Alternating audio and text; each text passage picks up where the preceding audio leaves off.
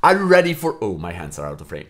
But this looks very stupid right now. Are you ready for another photo manipulation challenge? I don't feel very comfortable to talk like this. Maybe it's better like... Are you ready for another amazing photo manipulation challenge? For this challenge I went straight to a blender and made a simple UFO for you guys. I render out in 3 different angles, so you can use 1, 2 or all 3 of them, however you want. And the second photo that you need to use is a photo of the car that you can see here on the screen.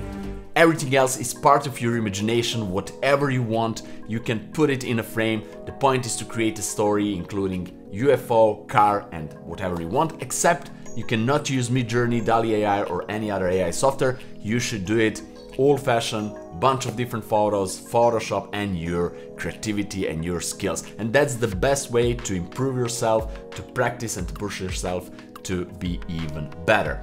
And the deadline is till the end of this month, so you have plenty of time to finish it. And when you finish your artwork, save it as a JPEG file and send it to the email address that you can see here on the screen, also down there in the description. Also, you can put it out on Instagram, Facebook, tag it with hashtag Nemanja's challenge, and I will make sure to check it out.